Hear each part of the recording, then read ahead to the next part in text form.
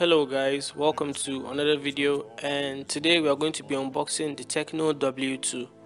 Now this device was released alongside the Tecno W5, but I couldn't get my hands on it back then, so I just got my hands on it now.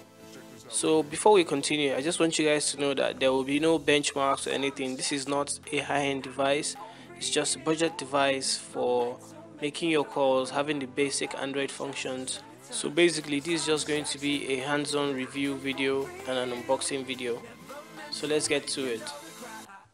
Now when we open the box, the first thing we see is the phone itself, which has a rough plastic finish at the back. Then the second thing we see is a clear plastic protective case, followed by our earpiece, our USB cable, our charger brick, the battery, then warranty information. Now in the specs department, we have a 4.5-inch screen with a resolution of 480 by 854.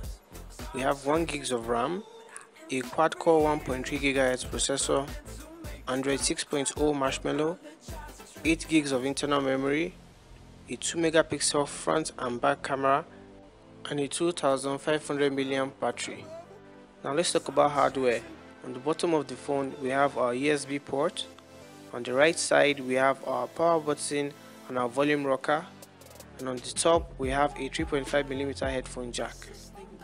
Now if you open the back cover of the phone, you notice this is a dual SIM phone. It has a space for 2 full-size SIM cards and 1 memory card slot. Now when it comes to the feel of the phone, this is a budget device, so everything is really plastic, but it doesn't actually feel too bad because I love the rough design that they gave the plastic on the back of the phone.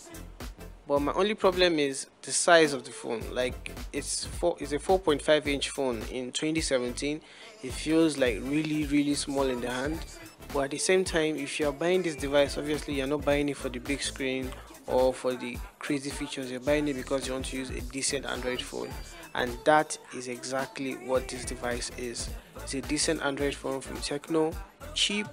You can put your 2 SIM cards in it and it will serve you well. Now thanks so much guys for watching this video. I know it's kind of short, but I have a big one coming up very soon, which is the Infinix Zero 4 Plus review. So yeah, watch out for that one. Thank you so much for supporting the channel. Subscribe while you're here, like the video if you like it, and see you guys in the next one.